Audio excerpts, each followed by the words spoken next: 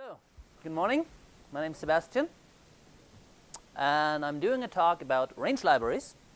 And if you check the program, you will see that my talk is called Iterators May Stay there. At some point I changed it. I'm saying iterators will stay. And I know this is a bold statement. And if you want to argue it, please do. I want there to be a lot of discussion during this talk. I'm making some more or less unsubstantiated claims in there. Please argue with me. Do not hesitate to ask questions, to tell me I'm wrong.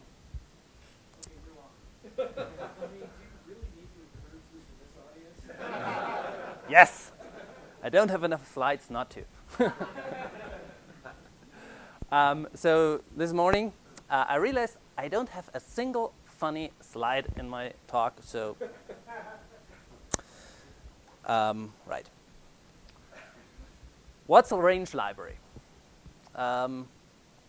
Just a short question. Who here was not at Chandler's talk? Jeff. Okay, good. Because Chandler talked about what is a range, which is great. So because this means I don't have to talk about that. I can just talk about what is a range library. And a range library is essentially, we want to do this. We don't want to do sort v.begin, v.end. We want to do sort v. And we want equal range to return something that we can directly pass on to another algorithm, to copy. Right? And unless you're Chandler, because then you want to do v equals sort move v.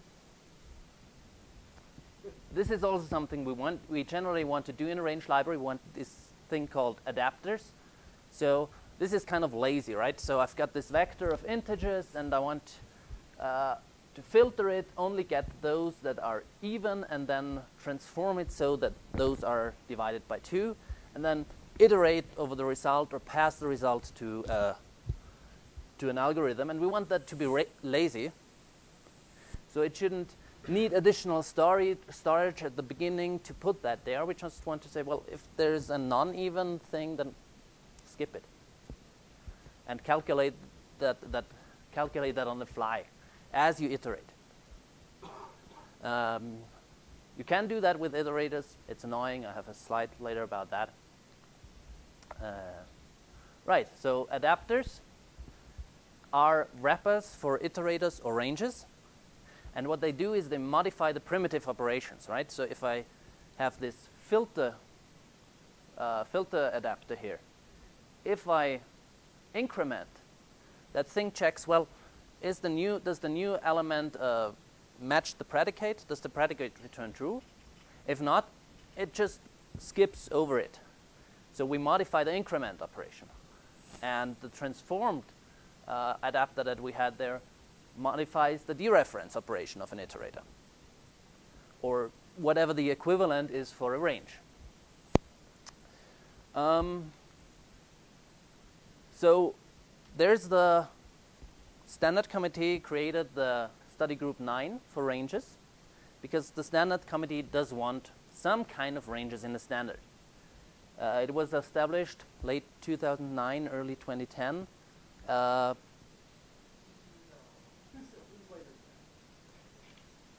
No, your mail to the SG9 mailing list is from January 2010.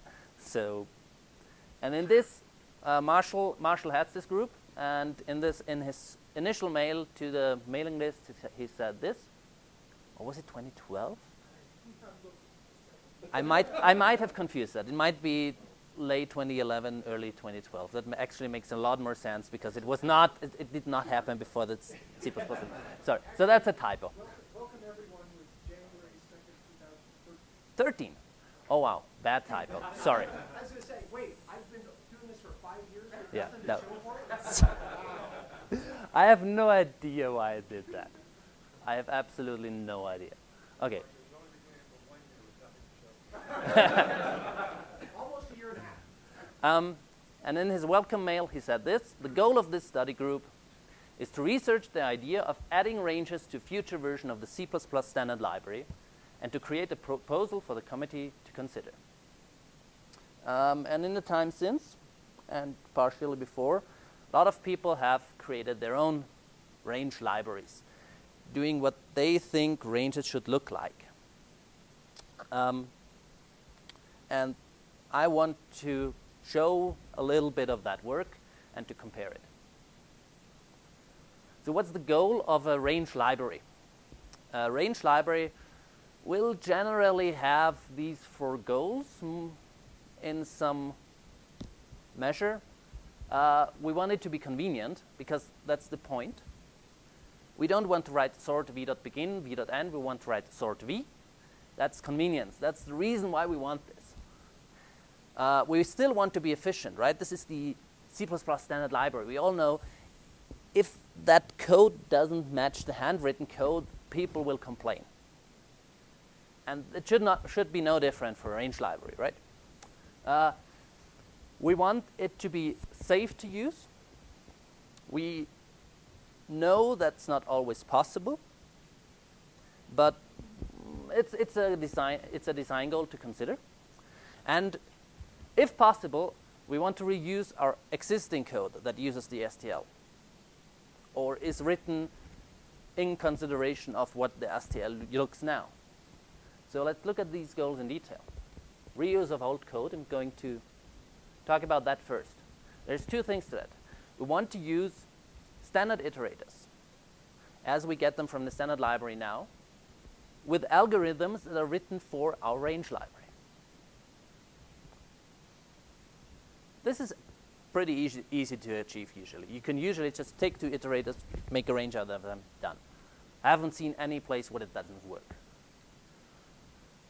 We want to use ranges that we define in all algorithms. So we want maybe to take that range, get a begin and end iterator from it, and then use it with all algorithms, or just a for range loop, right?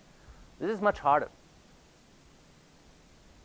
If you want that goal, you're really restricted in what you can do.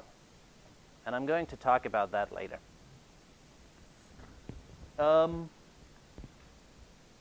Nevertheless, if we want something in a standard, it probably will have to have pretty good compatibility with old code. We probably do not want to have ranges in the standard and they're disconnected from the iterators, so that if a new component is added to the standard and it only provides ranges, suddenly you can't use any code you've written, any algorithms that use iterators for it. That's probably a non-starter. So this is an important design goal if you want your library to be standardized. If not, who cares? Convenience, as I said, this is the reason we want ranges, right? We want the lower line, not the upper line. And here's the other line that I had in my introduction slide. With ranges, it might look like this.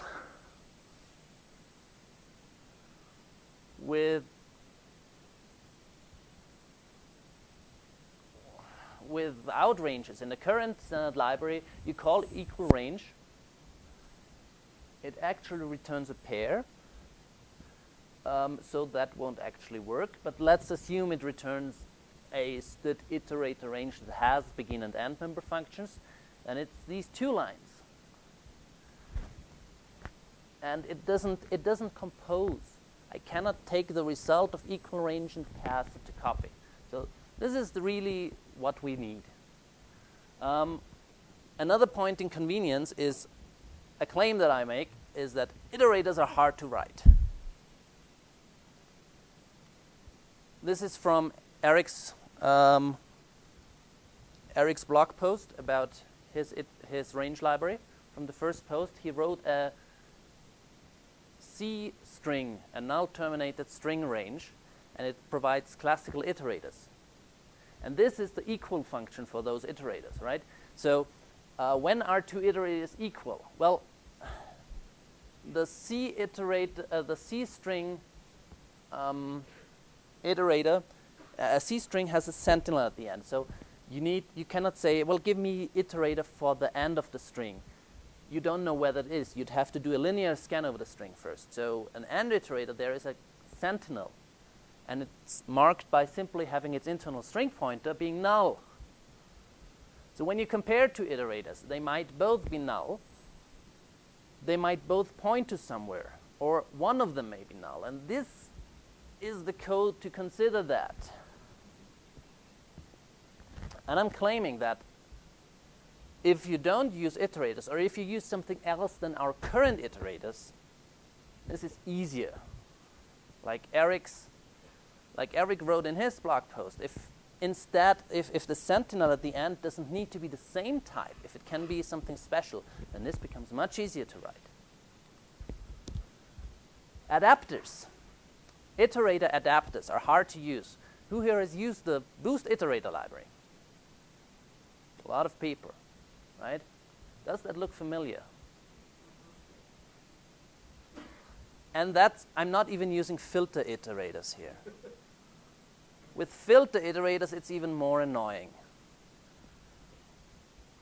If you have a range, then it's one call. It's not, well, there's one iterator and I have to wrap it, and another iterator that I have to wrap. No, I've got one range, I wrap it, and I wrap that. Done. And the third claim I'm making is that adapters for iterators are hard to write. So adapters are sometimes hard to write even for ranges, but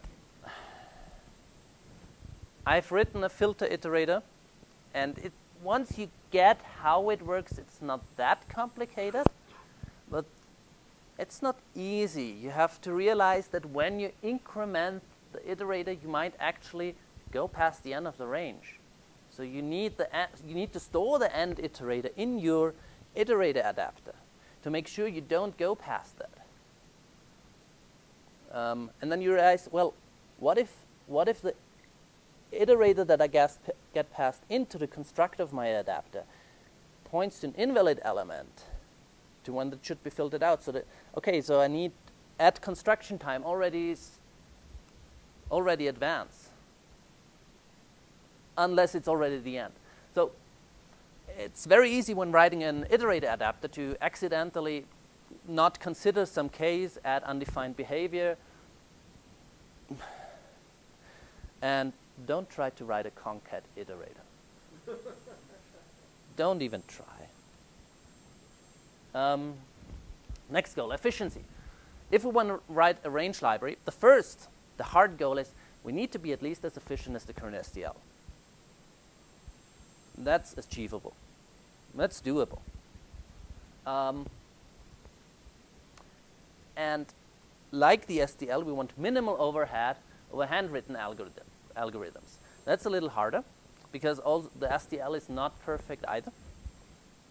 On the other hand, as Eric showed in his blog posts, in some cases the iterator abstraction is actually problematic, and a different abstraction is easier and gets more efficient code.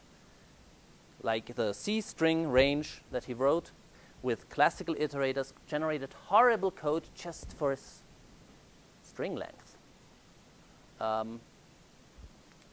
And if you replace the end by a proper sentinel iterator, or if you use a range abstraction, the generated code is much better. Aside from runtime efficiency, there's also the space efficiency problem when you write adapters. A protection iterator, like the transformed, means that every iterator stores the function object that is used to transform the value. If that's a stateful function object, that means that for a range you'd store that object twice.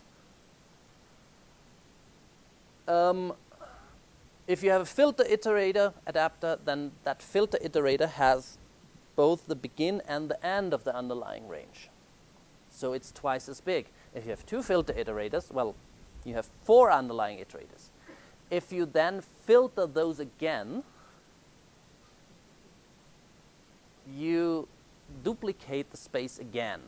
So if you stack adapters that need to know the end position, you get exponential explosion in space requirements. And you know, iterators are just a few bytes. I mean, who cares if it's 4 bytes or 32 bytes? Well, you pass iterators around a lot. And when you call functions, it's very relevant whether that thing fits into a register or not. Which brings me, yes? Yes?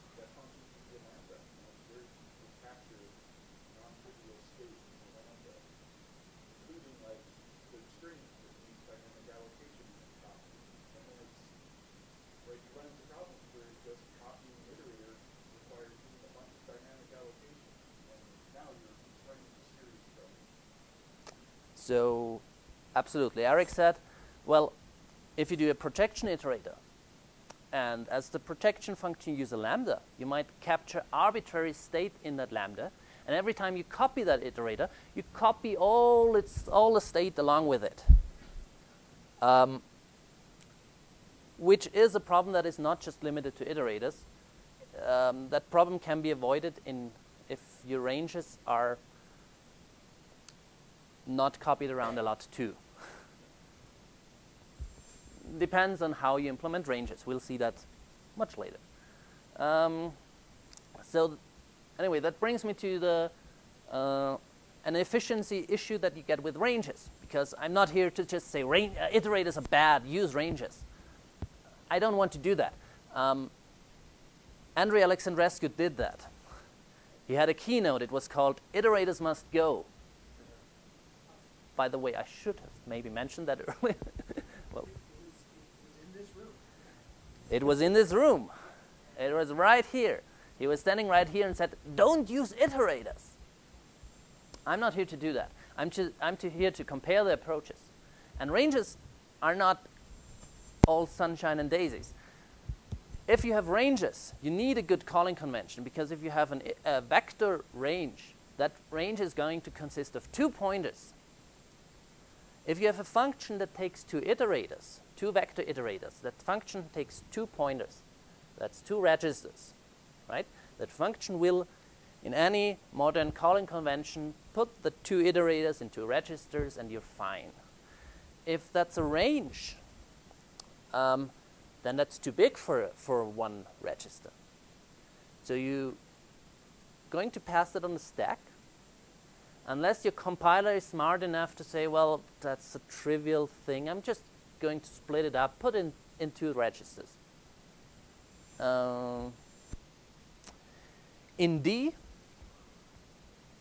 they actually went to a lot of effort to make sure that happens, because D's standard library uses ranges in the library. Right? This is one of the libraries I'm going to look at later. And finally, we get to safety. We want to,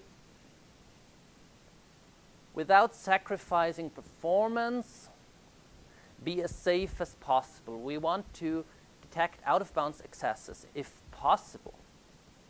If I have 1 iterator and I increment it, do I know whether that's safe? Well, maybe. Depends on the underlying structure. If it's a vector iterator, I don't. It's just a pointer. I increment it, it might point to the vector or not. If I have 2 iterators, I can say, well, yeah, those are now equal. I can increment it further, but it's an increment operation. I only have 1 iterator. A range, if the range is there, the range knows whether you can still increment the beginning. So that makes ranges a little safer there.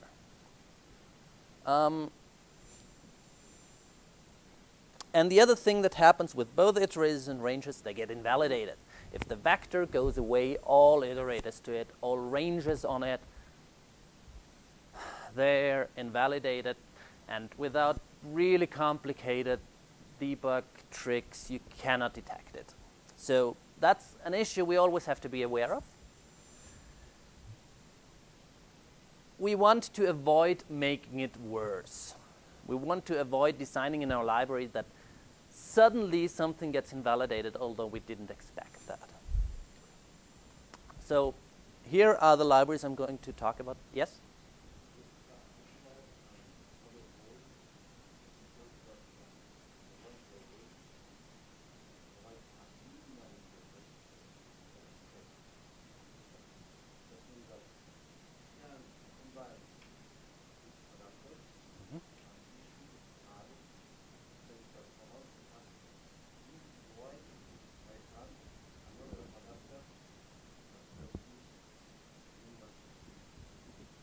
I'm not sure if I understood that. So the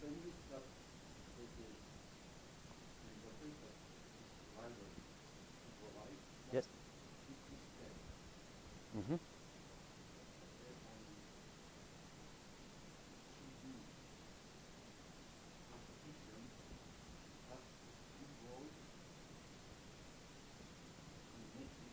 Mm-hmm.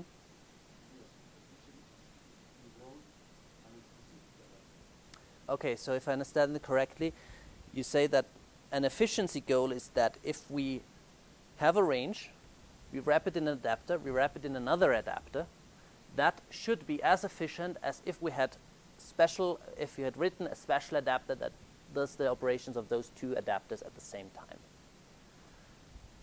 Yes? That's nice to have. I think you're pretty much, unless you really screw up the interface to your library, you're pretty much dependent on the compiler to inline stuff there to achieve that.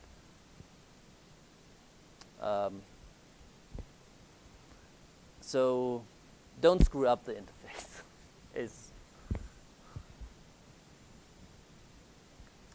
Okay, so I'm gonna look in a little more depth at a few libraries.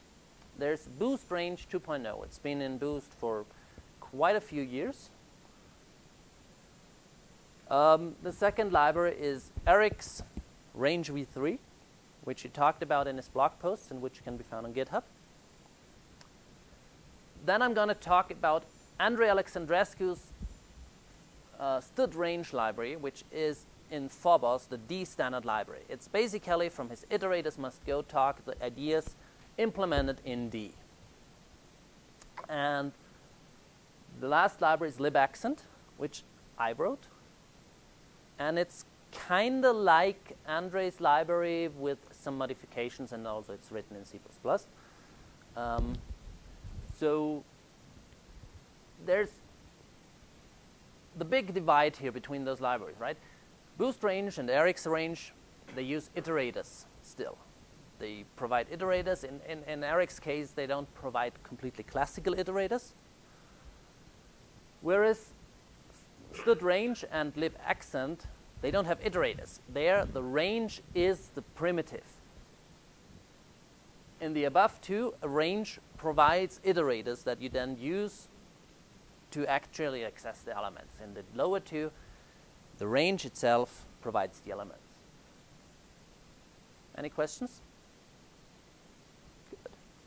Boost range. Anything that you can call a boost begin and boost end on is a range. And it's got to return an iterator. It's got to return a normal standard iterator. Which means it's absolutely perfect compatibility with the standard. You take two iterators, you wrap them in an iterator range, you've got a boost range. If you have got a boost range, you call begin and end on it, you got two iterators, you can use them in old code. This is great. Unfortunately, it means it inherits all the efficiency and safety downsides of both ranges and iterators. So, because the actual iteration still happens with iterators, an iterator cannot detect out-of-bounds access, for example. And it also inherits some of the convenience downsides of iterators and ranges, specifically not when using them, but when writing your own adapters, for example. So, anything with begin and end. A vector is a range. A std pair, at least in early versions of boost range, was a range, because boost begin and boost end worked with that. A range doesn't have anything beside those two functions. Everything else is implemented by getting the iterators and working with those. So the iterator is still the main primitive. And here's how boost range implements its own version of sort. It takes a range. So it calls boost begin and end. It passes it on to std sort.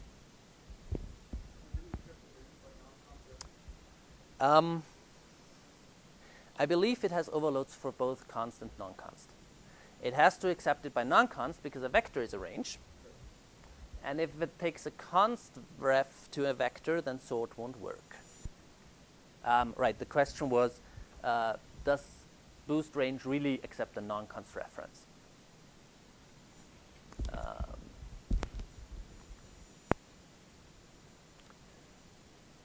It inherits the efficiency and safety downsides, right? It has no protection beyond what iterators have. Some range libraries know when they're empty, and if you then try to access the next element, they can assert. Boost range depends on the iterators, and the iterators, well, there's the debug standard libraries. Has any one of you ever written their own iterator that had debug and a debug interface? Except Howard? Eric? Great. Oh, 3 people actually. I'm surprised. Yes, true. It's not easy. Because adapters work at the iterator level too. Because if you write in boost range, if you write an adapter, well, that's a new range, but in the end it has to return iterators. So you have to write the iterator adapter. And that means you still get the space explosion problem of filter iterator. And still, the range is still a big object. So although it uses iterators, at some point you're still passing ranges around and they're big. So it still depends on the compiler to split the object up. Except that ranges in boost range are usually passed by reference. So that point doesn't really apply, but. And as I said, if you want to write an adapter, you have to write an iterator adapter.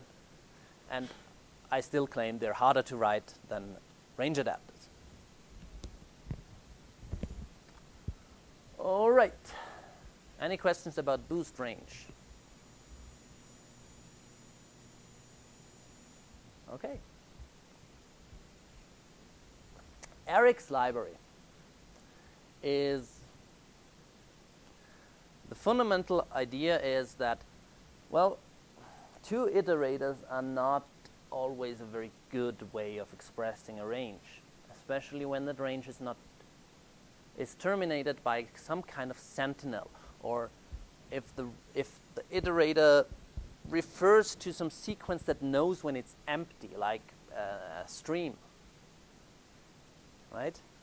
So what Eric said, well, what if we say that the second iterator, that the end iterator does not have to be the same type as the first?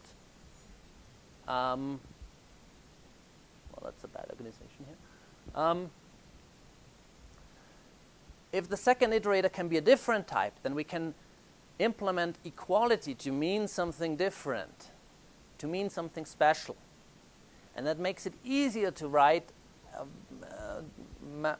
iterators for some kinds of ranges, especially sentinel terminated ranges. And so he created this new concept called iterable, which is like a range, kind of like a boost range, in that it gives you a begin and an end iterator, but they don't need to be the same type. The end iterator might be something different. And in his library, a range is basically an iterable that actually does return the same type for begin and end. Did I get that right so far? Yeah. So another way of saying that is the range concept is a refinement of the Yes, the range concept is a refinement of the iterable concept with the additional requirement that begin and end return the same type. So, what does that mean? If you take in the standard library an iStream iterator, that iterator has a reference to the underlying stream. That stream knows when it's empty. Therefore, the one iterator knows when it's empty. What's the point of having an end iterator that says, well, here is where the range ends? That's not meaningful. And because it's not meaningful, it's ugly to implement. Because in the end, it means, well, the iterator then has not only a reference to a stream, but it also has a flag that says, I am the end iterator. And when you compare that to a normal iterator, well, if you compare two of these iterators, you have to say, well, this one does not have that flag set and this one has. So, well, I guess a call is done on this one. But if they have both this flag set, then, well, they're returned true. It's more complicated than it needs to be. What really should be, well, are you done? Yes. Great. I don't need anything else. Actually, this is an input iterator, right? So comparing two iterators does not even make sense. Because the way input iterators work is, you copy, if you create a copy of an input iterator, and if it's not a copy, if you have two input iterators that refer to completely different streams, comparing them is undefined behavior, right? Generally, you cannot compare iterators to different underlying sequences. So it's only meaningful to compare two iterators when they come from the same range. So how do you get input iStream iterators? Well, you create them from a stream, or you create the end sentinel iterator.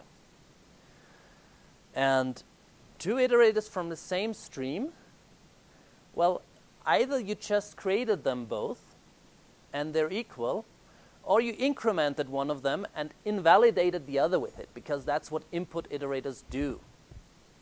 You increment one, all the copies get invalidated.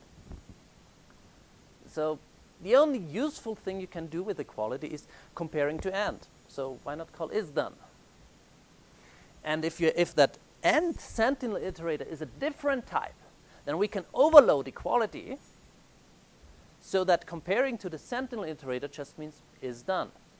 And that's efficient. And it's easy to write. And then the equality between two iStream iterators is just return true.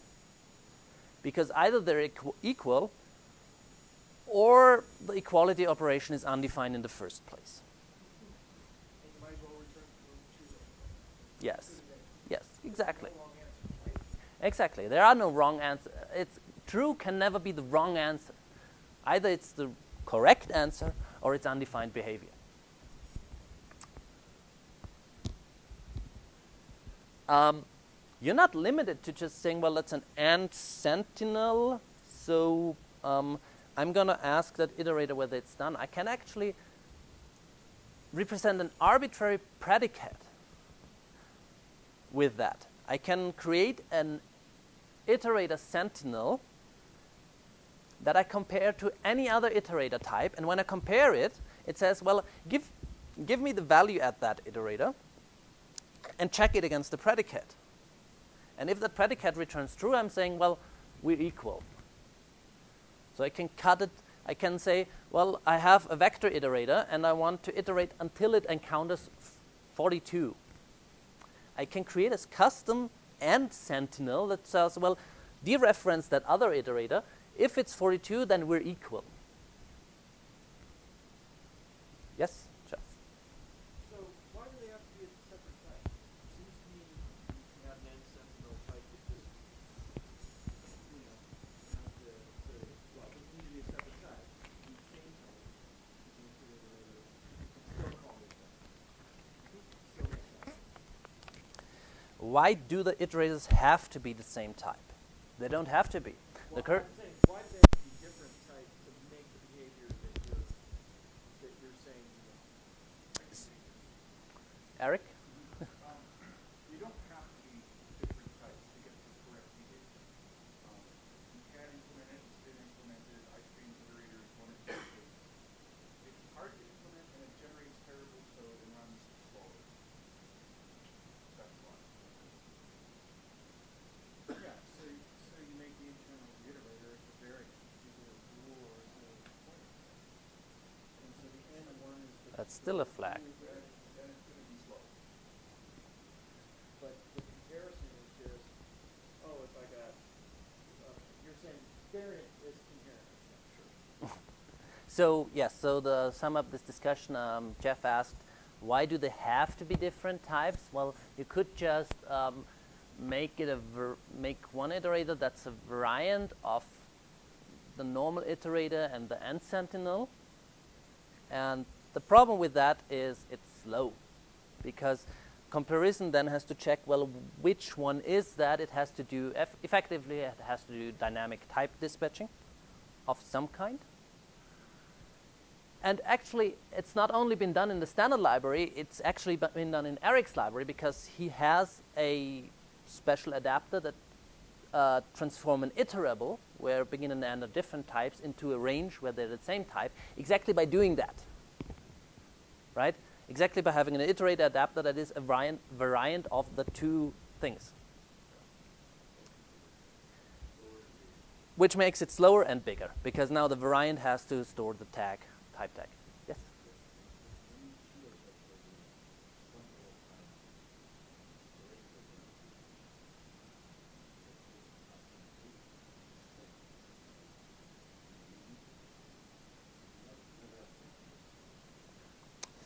Yes.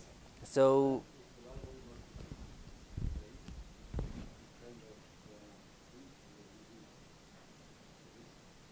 That's a very interesting kind of range. That's an infinite range, and there are all kinds of ranges. I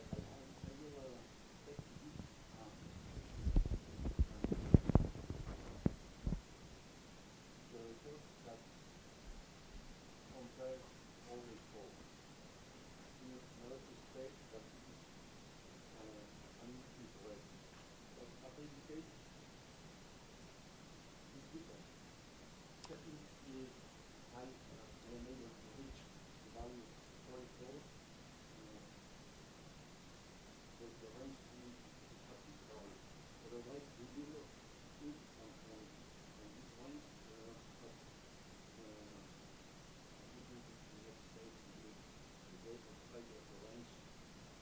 okay, so to sum that up, the objection was that the example I brought of that special end sentinel that just checks the predicate. What if the predicate never returns true? And if the iterator, the iterator that you actually increment is not really infinite, but it never encounters, like, let's say 42. It's a vector iterator, but the vector does not contain value 42, then it's not safe because you will run off the end. True? It's not safe. I'm just saying it's possible, and it's an interesting idea. And in the end, a null-terminated string relies on that. So if it's exactly that, except that the predicate is the character 0. And yes, so the string, so the C-style string requires that there be a terminator at the end. Well, maybe the data you have requires that there be a 42 in there. Maybe it's a kind of byte code, and that byte code requires that it ends with a exit instruction. For example, right? So yes, it's not safe in the general case, but it is an interesting thing. And that is a second answer to Jeff's question too, because if they're the same type, it's not extensible, because that predicate iterator that I just said, I can do that for any kind of iterator. It doesn't matter. That iterator doesn't have to know about that idea. I can implement it on my own, independently of anything Eric has done. So,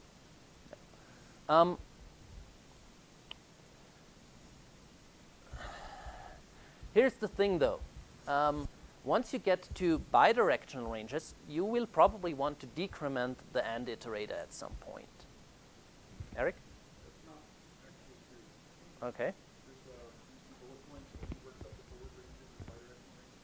So there's plenty of algorithms which require bidirectional iterators, but that don't ever decrement the AND iterator. So for instance, like a backtracking regular expression engine would be one.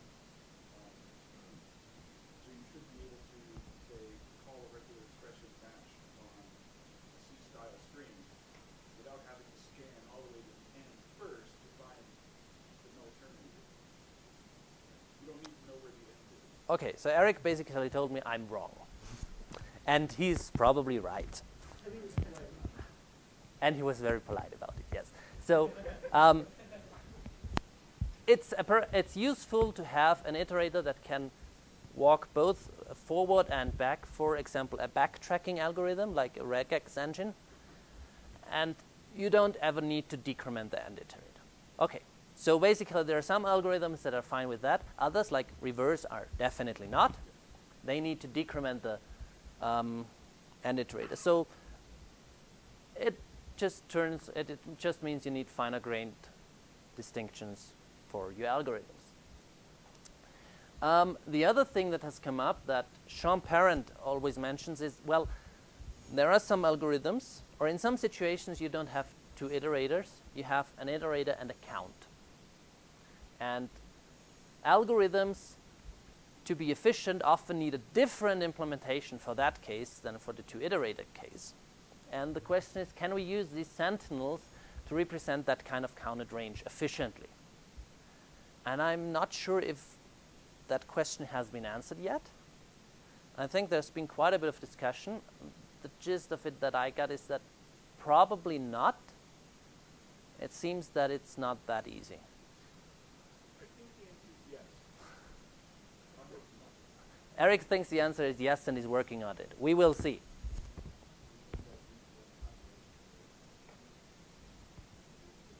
No, I haven't. Okay. So, when it comes to such range libraries, we get lifetime issues, right? Invalidation. Is this code valid? And by the way, that should, in theory, compile with both boost range and Eric's range, unless maybe the adapters are called something else and have different argument orders. Is it safe? Does anyone who's used boost range know whether that's safe?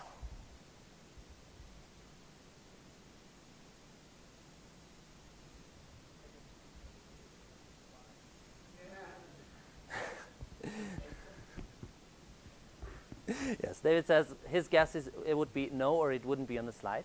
Well, I have two libraries. Eric, is it safe in yours? No, it's not safe in Eric's library. In boost range, I have no idea. Boost range doesn't document that. Boost range doesn't say, well, if you have an adapter and then you take an iterator from that, does that iterator, is that still valid once the range goes away? For that matter, it doesn't even document whether, well, if I have this transform adapter and then I wrap it in a reverse adapter and capture that, once the temporary transform adapter goes away, is that adapter we captured still valid? I don't know. It doesn't document it. And even if it is, well, if we get an iterator here and then return it and that thing goes away, is the iterator still valid? I don't know. Well, actually, I do. I looked into an implementation. Yes, it is. It's actually valid because transform grabs two iterators from this vector and creates transform iterators and stores those. Reverse takes those transform iterators and creates reverse iterators and stores those. And the iterators are held by value. So yes, it's safe. Happens to be. I wouldn't rely on it.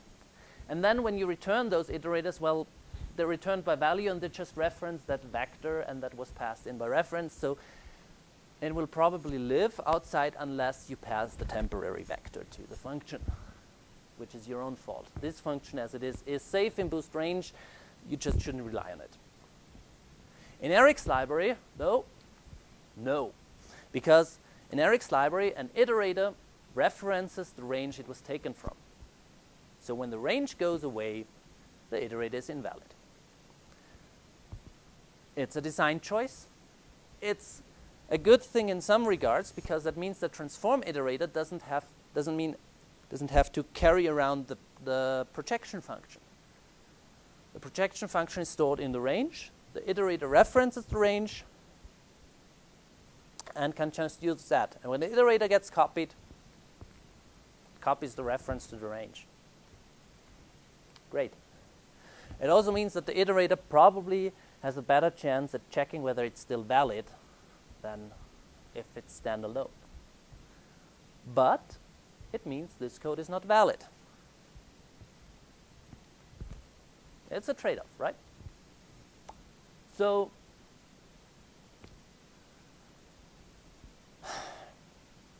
iterator pairs can be very awkward. If you have an algorithm that returns a pair of iterators, you can't just pass the result to a different algorithm that expects a pair of iterators. We have the efficiency issues. We have the adapter issues. Eric's library makes it better. It doesn't make it perfect. I don't think there is a perfect way to do this. And Andre's solution to the whole thing was, iterators must go. Throw them away. Do something completely different. And what he said is basically, well, let's make the range the primitive thing that we pass around, the thing that gives us the values, right? So what he did was he has ranges, and you can take an element, you can make them smaller. What you cannot do with a range is make it bigger. Once you make a range smaller, once you chop off elements, you cannot add them back, because that would be unsafe. And safety was an important design goal for him, because you don't know whether there is something else there. You know when you're empty. And then if you then say chop off the first, it says no. But that way, no idea. So bidirectional iterators are strictly more powerful. The backtracking algorithm that Eric mentioned, that's not possible there. You have to actually store copies of the range to preserve them if you want to backtrack. How? Marshall. I think that the example of this that most people are familiar with, well, many people are certainly familiar with, is string graph. It implements an awful lot of this. String ref is a good example of something like this, yes. String ref references a string. And well, you can say substring, and it gives you a string ref that returns to a subset, that refers to a subset of that string. What you cannot do is, if you have a string ref, get a string ref that refers to more of the underlying string. And that's a safety feature, right?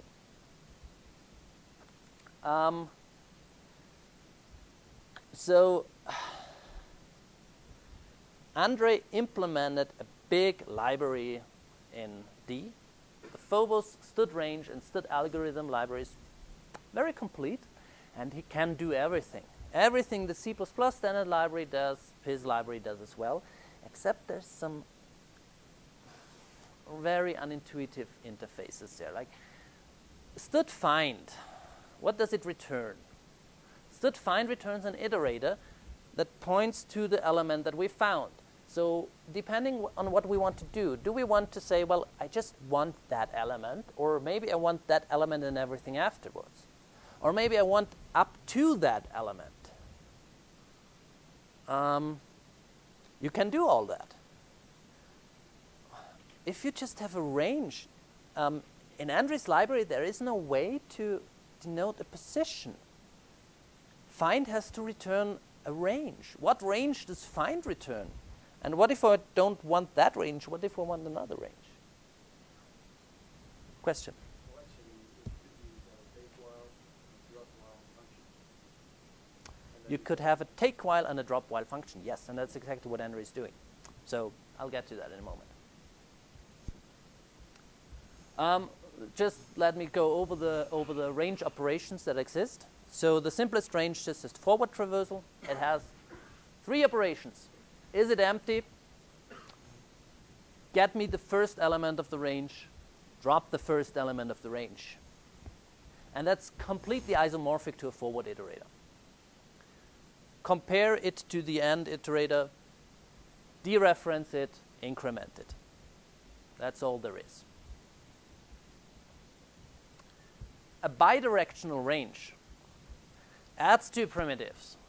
You can access it from the other end. So you can access the last element and drop the last element, in addition to accessing the first element. You still cannot add to the front. You cannot backtrack. And there's random access traversal, which basically means drop arbitrary number of elements on either side in constant time. And yes, there's more functions that you can build on that are useful as primitives, like indexing. But that's pretty much it. Size.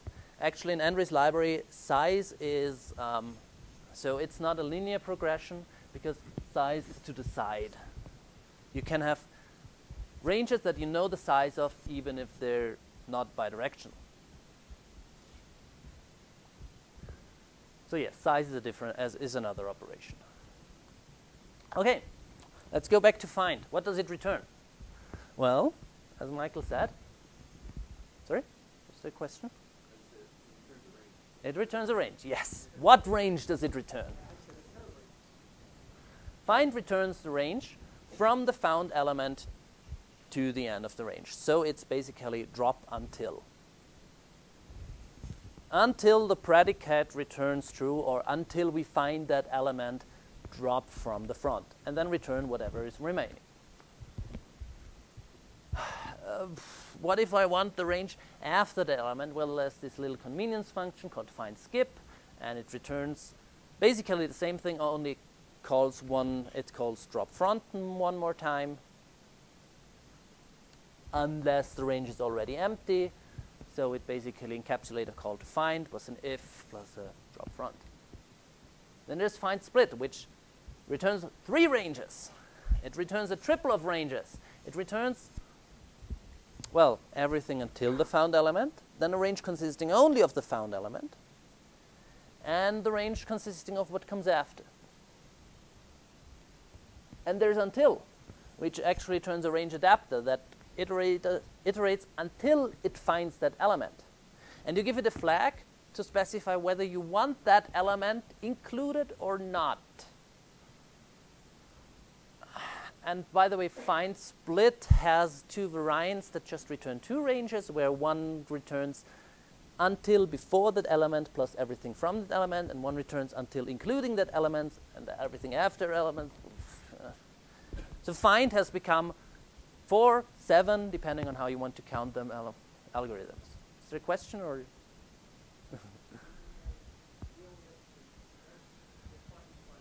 We have find and find if. Yes, we only have 2, and they're actually the same thing, because you can always use equals value as a predicate to find if.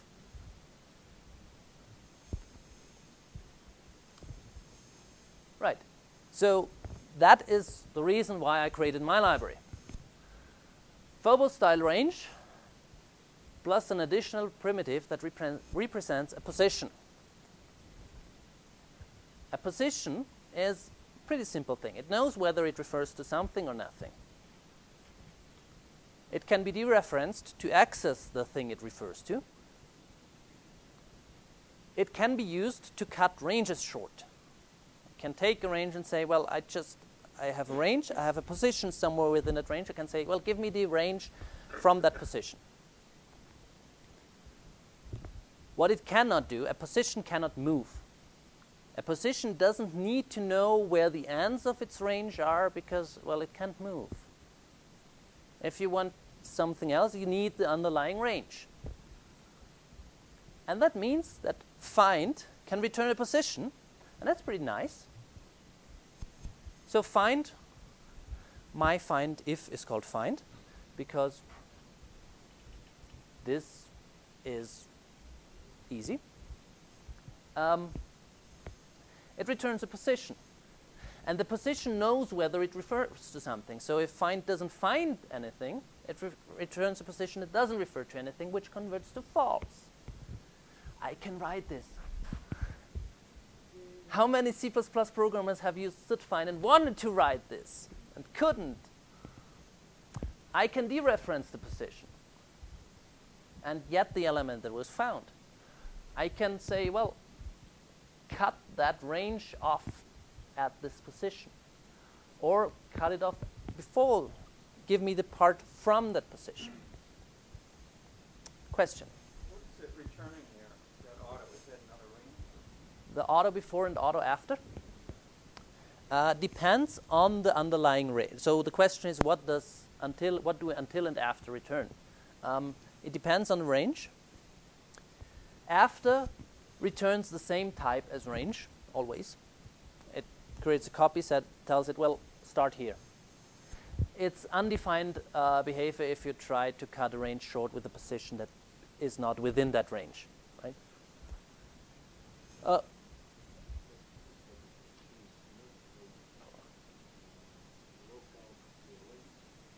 The position is not local to the range, and it depends. Yes, and if the range goes away, the position is not invalidated.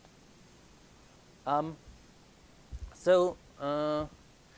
until, if you have a bidirectional range, you can cut the end short.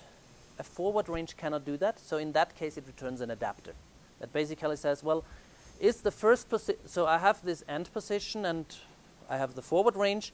I increment it, well, is the first position of my range now that position, that cutoff position? In that case, I'm saying I'm empty.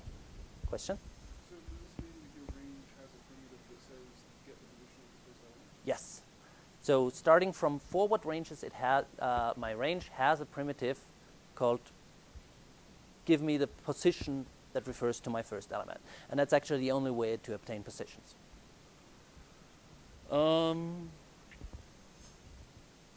Right. So this is my library. This is the underlying idea. What are the lifetime issues of a range library? Well, ranges are always passed around by value. In both Andre's and my library, a range is passed around by value. A container is not a range. So there is actually a function that you need to call to get a range from a container. So you cannot actually say sort vector, or you can only do that if we can recognize, well, that's a container. Let me get the range and forward to the real algorithm, which is possible to implement. It would be a lot easier to implement if we had concepts.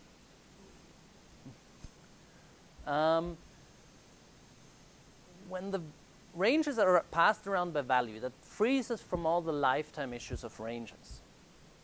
The ranges get invalidated if the underlying container goes away, but not if some other range goes away, because an adapter always copies the inner range into itself. Of course, that means that we get some efficiency issues back, because what Eric said, well, if you have the range and then you get an iterator and the iterator refers to that range, the range can hold the projection function and it doesn't need to be copied around a lot. If the projection range is the primitive and gets copied around, well, you copy the projection function. So that's a potential efficiency downside. My positions do not depend on the ranges, which means I can pass in a range by value to a function, get a position back, and use that position on copies, with copies of the range. And that's important. If that didn't work that way, my library would be pretty much unusable. So invalidation only happens if the underlying sequence goes away, if the container gets destroyed. Yes? Does the previous fee function where you compared the Arch library, Yes?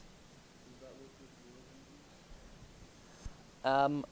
Would you return a position? If I return a position, yes. Yes, it does. So the question was in the first lifetime issues slide, where I compared boost range and Eric's range, I wrap these adapters and then return an iterator. If I return the position there, yes, that would be valid in my library. But I could only dereference the resulting position because I don't have the range. Yes. But I could just reform the range, and depending on what the adapters say, what does the underlying sequence mean? Because my concepts are pretty explicit about what is an underlying sequence. And if the adapter says, well, if you create two transform iterators with the same function, two transform ranges with the same function, then that's the same underlying range, so the position from one can be used with the other. Then you can just reconstruct the range, use the position. Or you could unwrap the position to get the underlying position for a vector range. It seems to me that to do that, your transform function has to depend solely on the parameter it's passed into it, not any global state or anything. To do that, the transform function must, yes, the transform function must be a pure function. If it's not, those guarantees are not fulfilled. And please don't do anything else. Whether it's my library or Eric's library or boost range or a boost iterator, transform iterator, please don't pass in a transform function that is not pure. Just don't.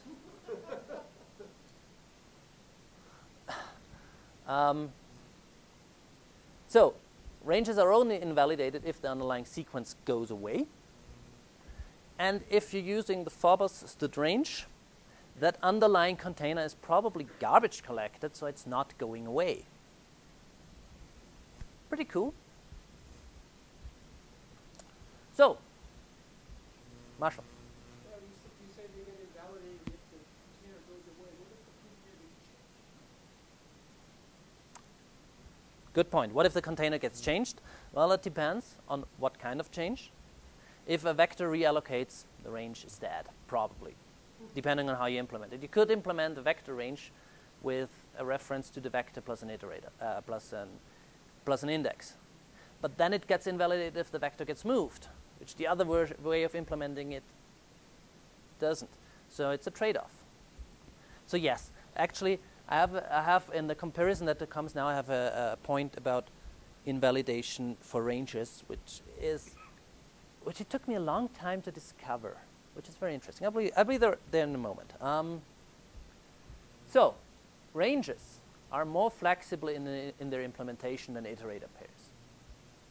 I make this claim that a range, because it's opaque, it just says, well, am I empty? Drop the first element, get me the first element.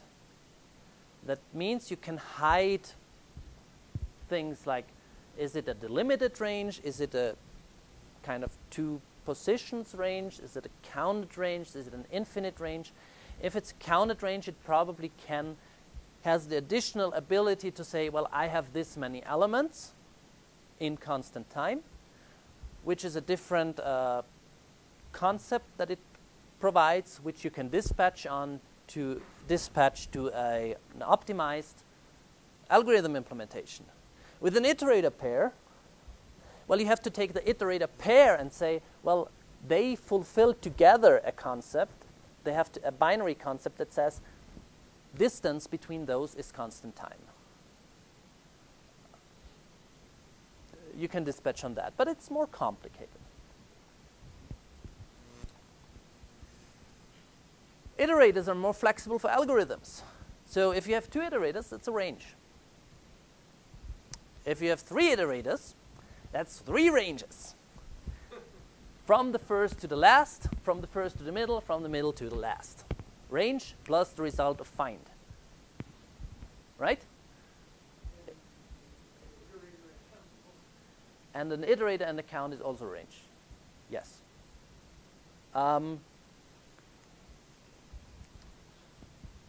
So Andre's range library does not have that kind of flexibility. If you have 4 iterators, if you call equal range, it gives you 2 iterators back. You have 6 ranges. You have 1, 2, 3, 4 iterators. You have 1, 2, 3, 4, 5, 6 ranges that you can form out of them. So this is one thing that I tried to solve with my position, but I added complexity to do it. Ranges are safer. A range knows when it's empty because it has a primitive that says, am I empty? And you can always, in your drop front, you can always just say, assert not empty. If you have iterators, well, you can put in a reference back to the underlying range. Then it can query whether it's where in that range it is. But that means space overhead. And if you don't do it carefully, it means breaking ABI in your debug mode. So you probably want to have some out-of-band data, a hash table that you can look up the iterator in to find the underlying range. Very complicated. And because the range can never grow, well, you cannot run off the other end of the range. So ranges are safer. They sacrifice some power for that, or at least some convenience in implementing algorithms. Because it now means that when you backtrack, you cannot just, well, okay, went too far, go back. No, you have to store a place, go further, and then, oops, return to that, which means space overhead.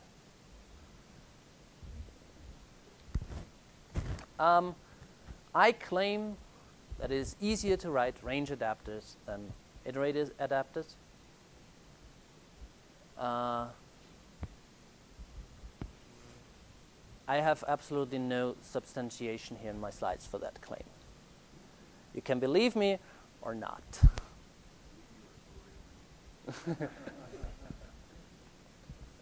But I'm willing to listen to any arguments that I'm wrong. It probably is not a good thing while I'm here because you'd probably have to look at code for that. Iterators are harder to invalidate. That comes back to what I said to Marshall. Here's a funny thing. If you do have a list, if you have a std list and you do a splice, that does not invalidate iterators. Iterators stay valid because they refer to one element. And if that element is now in a different list, the iterator does not care. If you have a range and you splice, and the range refers to this list, and then you splice the list and put half that list into another list, suddenly one end of the range is in this list and the other end is in this list. That cannot possibly work. You can no longer reach one end of the range from the other.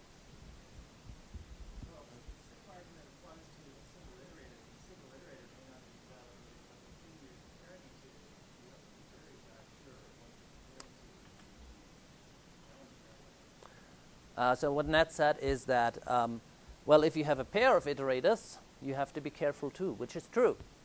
But you can still, but if you know what you're doing, you can still use those iterators. The range is dead. You cannot recover it. It's invalidated. No chance of doing anything further with it. Throw it away. The same thing that came up for me when I thought, well, if I have a std list and I want to write a range, yes? So in your library, yes? if you have a range, you do a splice, you can get the position with the beginning and the end, and substitute the ranges from the other two, and then get the positions to create, use the positions to create the ranges again. So in my library, if I have a range over a std list and I splice it, I could still get the positions, front position and back position from that range, and then get new ranges from the new lists and work with those positions. Yes, in theory, you can do that given what the implementation looks like. I would still call it undefined. I would still say a splice invalidates the range and don't use it anymore. You could say, well, if I have a position to that list, the splice doesn't invalidate the position. That's cool. All right. The second point in invalidation is when I thought about, okay, what does a range for std list, what does that do? Okay, it's a bidirectional range, right? It can walk in from both ends. Does it hold account? Does it know how big it is? Because, well, std list knows how big it is. Whether that's a good thing or not is up for debate, but it does. So, well, when it constructs the range, it could just pass the count along. And if you chop off one element of the list, well, of the range, well, you decrement that count, you keep it up to date. Perfect. And if you do that, and then you take your list and remove an element of that list in the middle, your range has the wrong count. Because the range thinks there's 5 elements in there, but you removed 1. And now the range will be empty and still think it has 1 element left. So if your range over the std list holds the count, it gets invalidated by arbitrary insertions and removals in the list. That's probably a bad thing. We kind of like the fact that std list preserves iterators right now. We probably want that for ranges too. So that's a trade-off again. Do I want that count in there or don't I? Well, the simplest thing is to say, no, I don't, because I can always just wrap that range and tell it, well, this is how big you are. Get a wrapper back that knows how big it is, and then I'm responsible for, well, if I lie to it, it's my fault. You were first.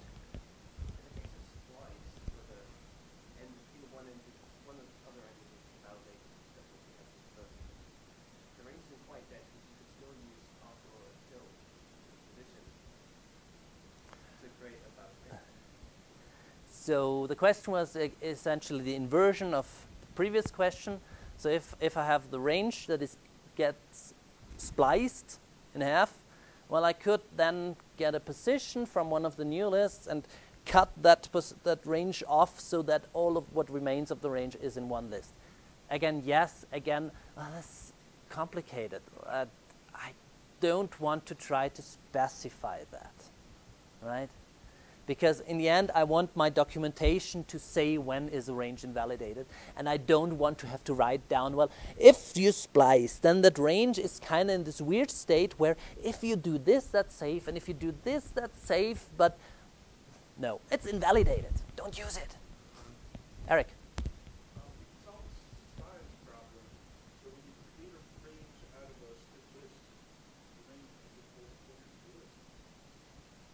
If I can solve the size problem by, if I create a range from a list, I can just hold a pointer back to the list. Well, that has some problems. First, if I move the list, the range gets invalidated because it points to the old place. Second problem.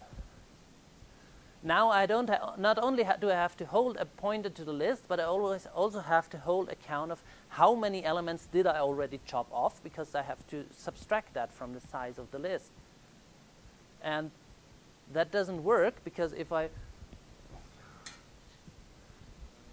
have a list, and let's pretend it's just a sequence, right?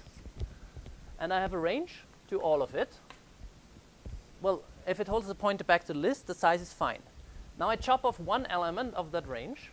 So I remember, okay, I chopped off one element. So my size is the list size minus 1. And now I actually really chop off the first element of that list.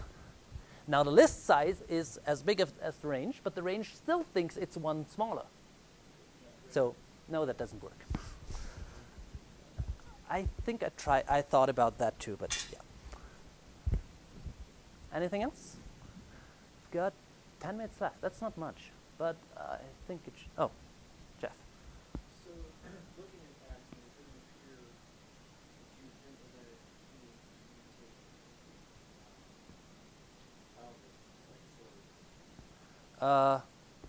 You have looked at the repository? Yes. So first thing, if you look at the if you Google libaccent, you will find a Google Code repository.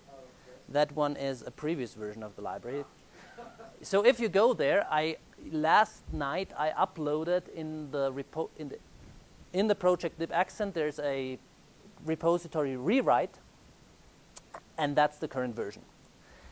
I think there's some mutating algorithm there, but I'm not sure which. I have not implemented sort or partition. I know that. I've been mostly concerned with find. and things where the position that I added to Andre's idea makes a real change.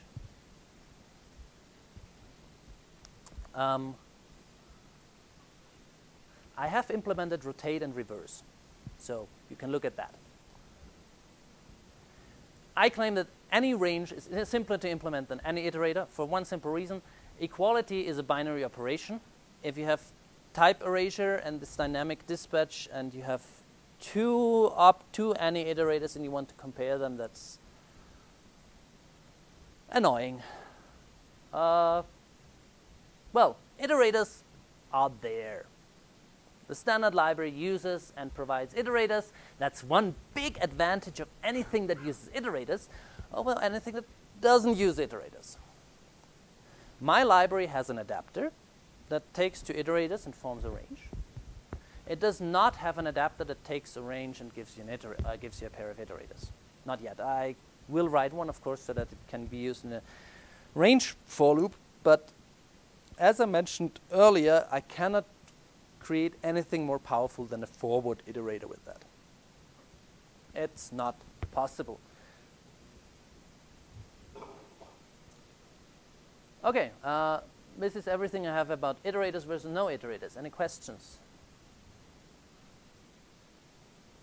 Yes. Go ahead.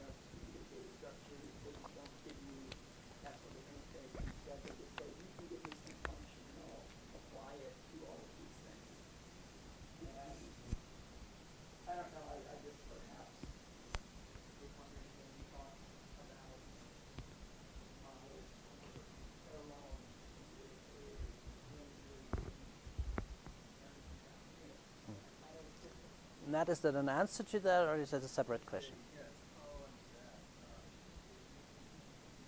One is range, other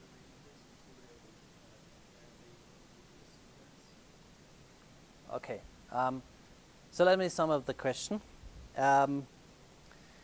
He works with distributed systems where you have a range, some kind of element. You have elements, and you want to split up the computation over lots and lots of nodes.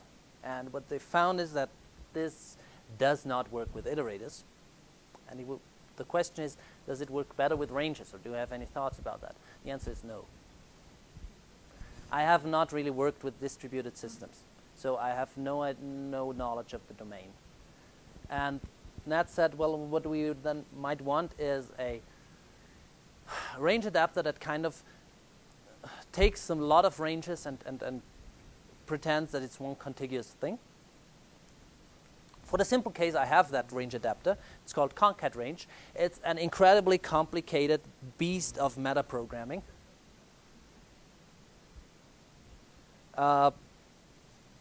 It works. I'm not sure if it's applicable to that situation. Yes? Well, I was thinking of segmented ranges. I just Matt Austin did something long time ago. Does this make that simpler? Do ranges as primitives make Matt Austin's idea of segmented ranges, or his paper was called segmented iterators, simpler? No. Segmented iterators or segmented ranges are exactly the same complicated or not as. It makes it maybe a little simpler because, well, now you don't get a pair of iterators back when you say give me the first segment. You get a single range object, but that's pretty much a cosmetic change. The real difficulty in the segmented iterators idea is not in the syntax. Tony. In your case, your whole point you're trying to say is your ranges don't let you iterate them. They will iterate for you.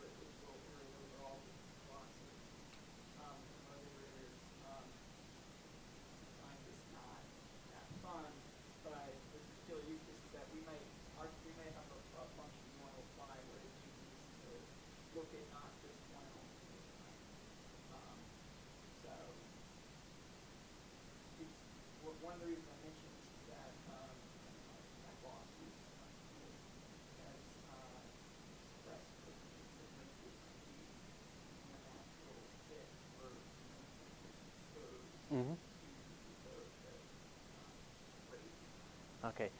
So to sum that up, Bryce? Yes. So Bryce basically says that the model that distributed libraries right now is internal iteration. So you have a range. You give it a functor, and it calls that functor for every element. But that's a problem when you want to access multiple elements at once for some computation. And his boss basically hopes that ranges instead of iterators could provide a better interface to that. We should talk, but not now. Jeff? Or wait, David was first. Oh, is there someone I can't see? Michael. What are you doing back there?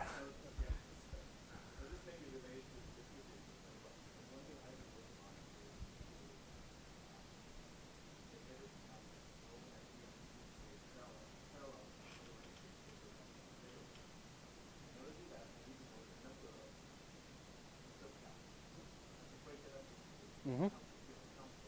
Mm-hmm.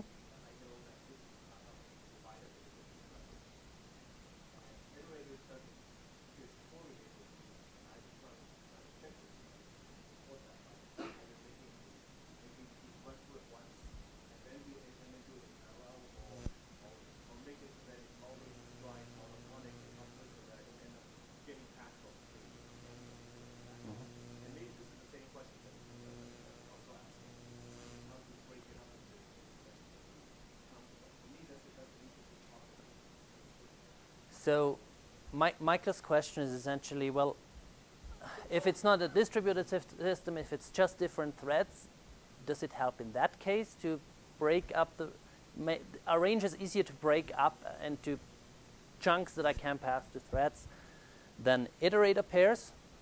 From what I know of that kind of breaking up,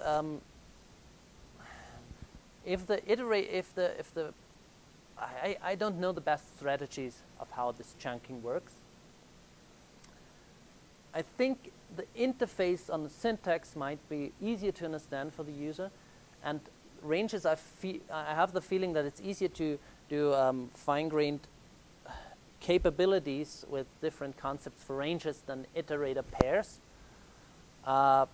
So it might be possible to develop an additional range concept that says, well, I'm not random access, but I have this function that helps break me up into chunks and say, well, that's a new range primitive. And that would be easier to insert into that than into an iterator pair. But it's not something that my library is now equipped to help you out of the box. I just have a comment on it. Okay. Does your application require that the breaking up into chunks be like first 3 go this way, 4, 5, and 6 go this way, or is it just, can you do things with a striated iterator? Because if you could do it with a striated iterator where like the first, 4th, 7th went this way, and the second, 5th, 8th went another way, that would seem to be a pretty simple iterator adapter. A range adapter says, here's a range, give me a new range which is striated starting at the 2nd position. So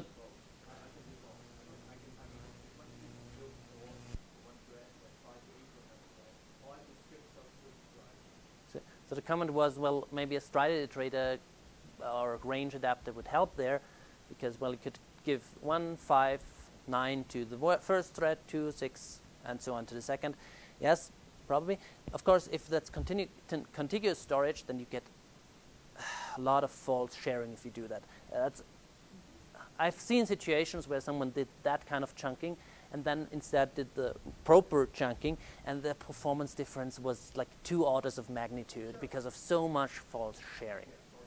So I have one more slide, and we're almost done, so I'm going to show that slide. And if you want to go over time and ask more questions, one last slide where I compare the iterator-based range libraries. There's 2 more than I've talked to before. Chandler's library. And this library is not publicly available, but Arno Schödel talked about it on the SG9 mailing list quite a bit. I just want to give a short overview of what makes these range libraries different. So we've got boost range, where ranges are just two iterators, and all the logic is in the iterators. We've got Eric's library, where adapter ranges need to stay alive because the iterators refer back to them, and the ranges hold important logic and data for the adapters, which is an efficiency bonus, basically. You've got Chandler's ranges, where the ranges actually own the elements and therefore hold adapter logic. I have no idea how Arno's library works in that regard. Actually, I don't know whether the ranges hold adapter logic or not, because one of the arguments he brought on the mailing list was that this thing is bad. So he argued that the iterators need to still be valid once the range goes away, because of a function like that, the one that I showed on the much earlier slide, right? Because he wants that to be valid. Yeah, so this shows one of the trade-offs. As I said, boost range does not document it, but all the adapters I've seen just hold the adapter iterators, and the adapter iterators hold the inner iterators by value, so the iterators are independent of the ranges, effectively. And what is the copy semantic of a range? Well, in boost range and Eric's ranges have reference semantics. You copy one range to another. They still refer to the same underlying sequence. Chandler's ranges hold their elements. You make a copy of a range. It copies the elements. And if you don't want the copy, you do moves. Arno's ranges are non-copyable. I have no idea how that works. But that's the way it is. Okay, that was my last slide. Boost range, here's the documentation. This is the first blog post Eric wrote on his library, plus on GitHub. You can find his library on GitHub. Is Chandler here? No. I have no idea where to find his library. I don't know if it's published yet. This is the documentation for D's standard library for stud range module. There's also a stud algorithm module which holds the algorithms. And here's my Google Code repository of my library. Please use the rewrite repository, not the default repository, because that thing is old and even more incomplete than my current version. On the other hand, it's stable. Okay, right, so time is over, but if you want to stay and ask more questions, have more discussion, please. Jeff. So, after seeing your presentation, Yes. I would be saying that Andre is Jeff thinks Andre is correct after seeing my presentation. Did you see Andre's presentation back then? I did. Did he convince you? I was pretty convinced that. Cool. Well, so Well, I think your position is an interesting twist on what you said, and maybe a refinement, but probably a good advice. thank you. So Jeff said basically that he thinks my position might be a good idea.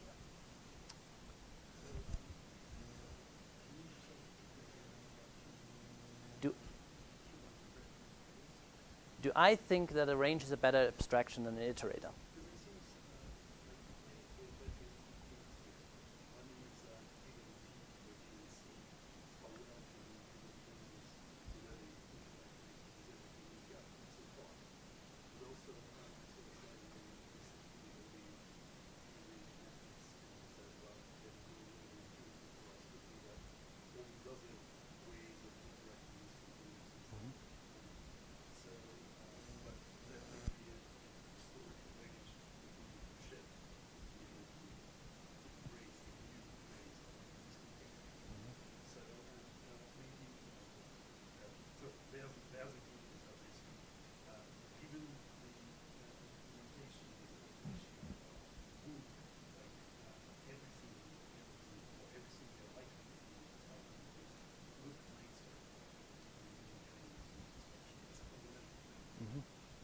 So there's two arguments where, if I understand it correctly, one hand, would everything look nicer if we used ranges as primitives? And the other is, do we need to throw iterators away? Is it historical baggage that is just hindering us? Did I get that right? So, to answer the one question, no, not everything looks nicer with ranges. A backtracking regex scanner does not look nicer with ranges. It's probably less efficient with ranges. Many things look nice, especially, so algorithm implementations, some look nicer, some look less nice. If you look at my rotate, you will find that it calls a reverse with position in addition to the simple reverse, and that's kind of weird. There might be a better way to implement it. The user code, I would argue, looks nicer. So just using algorithms looks nicer with range primitives, but it's very similar. So do I think ranges are better? I think they're a little better. And I like playing around with them. I like writing range adapters. I hate writing iterator adapters. I like writing range adapters. So yes, I prefer implementing a range library than implementing an iterator library. As a user, I have used boost range a lot, and I never had a problem with it, right? Code looks nice. I think you were first. You mentioned with Andre's ranges, he has to work to get them allocated in registers instead of on the stack. Do you have the same problem? I haven't done any performance measuring at all on my library so far. Still working out the concepts, the underlying concepts. I just recently said, well, my single pass range concept is not as nice as it should be. I need to change it, and now I need to rewrite half my library. So I'm not where I want to do performance tests yet, but yes, I will have the same problem. And the thing is, Andre didn't work hard on his library. They worked hard on the compiler to make it possible. So I'll have to go back to Clang and do things there. But it's an ABI issue, right? So D can just define its own ABI. C++ cannot. Yeah, I'm just wanting to know why iterators were invented in the first place when SQL was why did he go with Why did Alex Stepanov go with iterators instead of ranges? I was just reading elements of programming. Yes, of course. So the short answer is read elements of programming. The thing is that if you read it, you find a long argument about why iterators are the right primitive. In a way, it's basically because pointers are there, and iterators are kind of a generalization of pointers. Eric. Will I be submitting a proposal? Eventually, I hope to. I don't think it will get accepted because of the backward compatibility issue. But it is an interesting talking point, and once my library is in a state where I say, well, I'm happy with that, I want to write a proposal, yes. Can it not be made backwards compatible? I don't think so. I cannot provide anything better than a forward iterator. Because a bidirectional iterator is strictly more powerful, a pair of bidirectional iterators is strictly more powerful than a bidirectional range.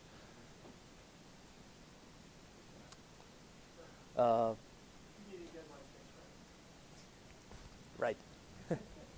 I'm actually, some people contacted me whether I want to participate in a paper for the range list, which discusses underlying issues. I sent them my slides, so the discussion. I think